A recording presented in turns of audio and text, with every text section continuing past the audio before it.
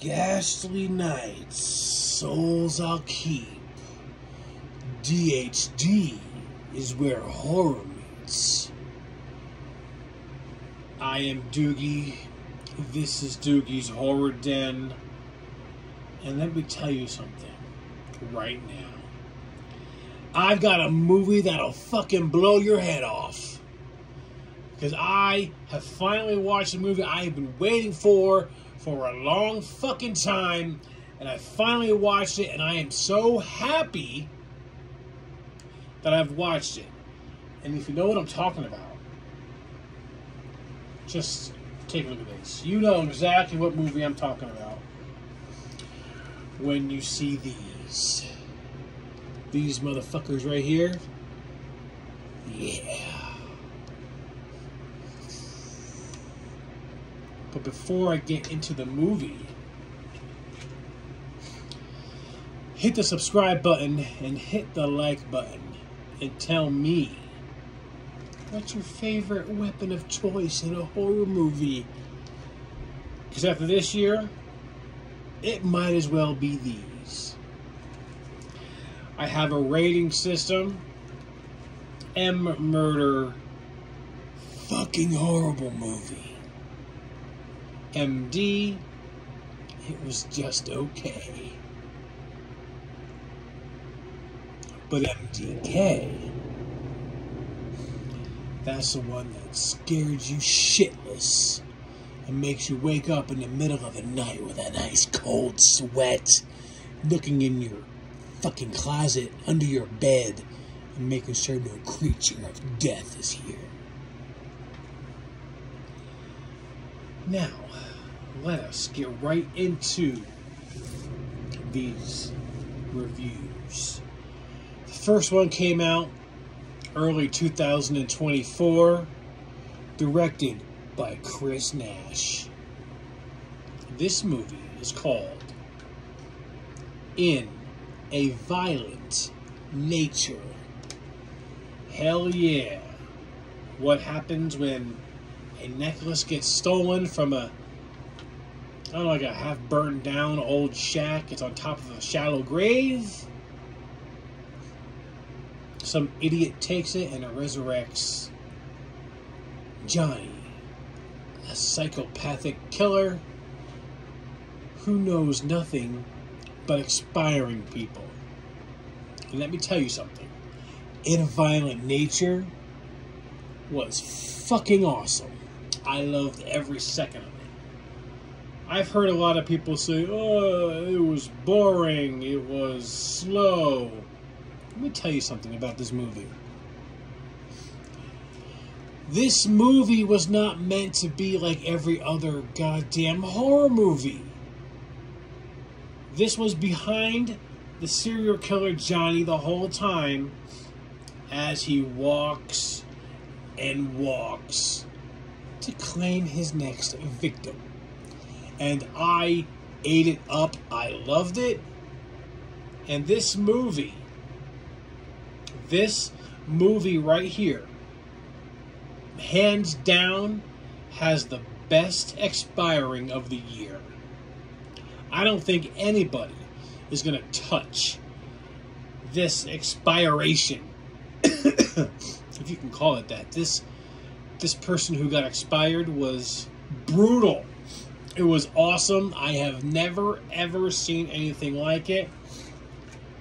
He gets this person, punches it through her chest, spins her around, pulls it back out, slams it in her head, and then pulls it with the other one, making her head go through her stomach and out her back. Legendary. That just, I was sitting there watching it, and I was just like, oh my God, this is the best thing I think I've seen in a long time. I probably not since, what Saw movie was it? I think it was 2 or 3, where the girl had to put her hands in the saws that would cut up through her fingers until she got to the thing. Oh, I mean, awesome.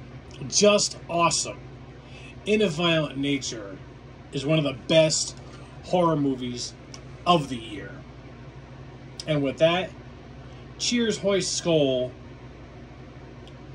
to In a Violent Nature.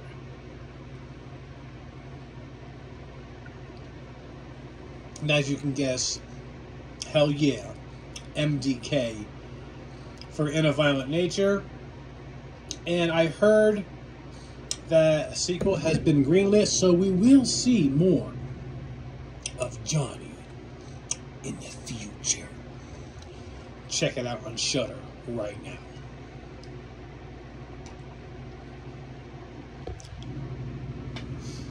So, my horror peeps,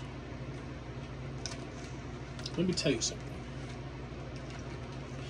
Going further after this episode, I will be doing one episode, one movie, so I can talk more about the movies.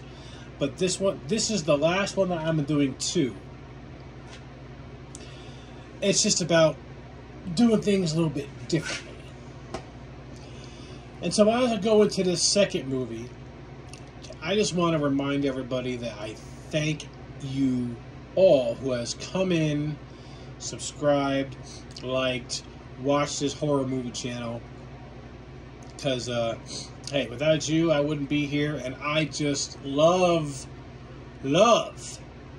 watching the horror movies and giving my take on it and whether or not, you know, they're good or bad. So, with this next one, this movie is on Screambox. It was produced by Screambox and Bloody Disgusting. It came out 2024. Directed by Anthony Cousins. Now, I went into this movie severely thinking it was going to be fucking horrible. This movie is called Frogman.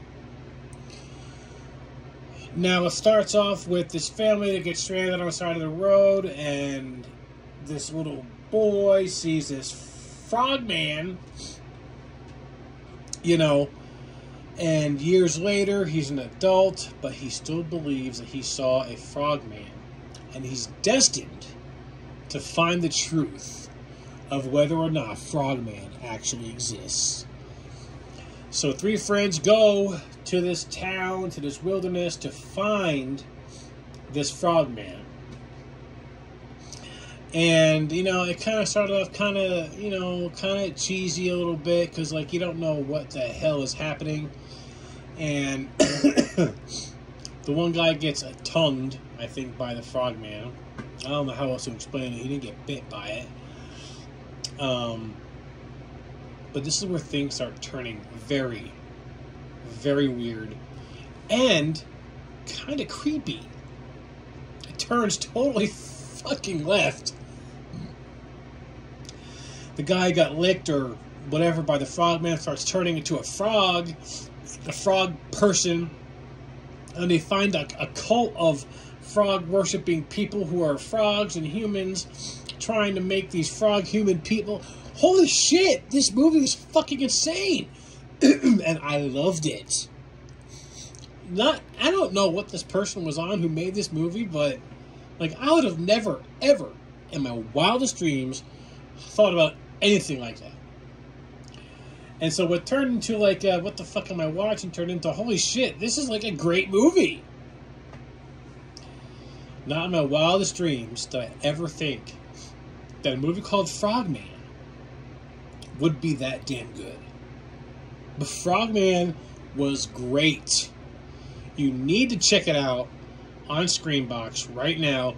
Frogman, MDK, cheers and skull to everybody involved in Frogman and everybody involved in A Violent Nature one more time. Let's hit it. So that's two MDKs. Phenomenal. These movies were great. Until next time, my horror peeps. Thank you so much for watching. And, hey, watch a horror movie. What's it gonna do? Scare you?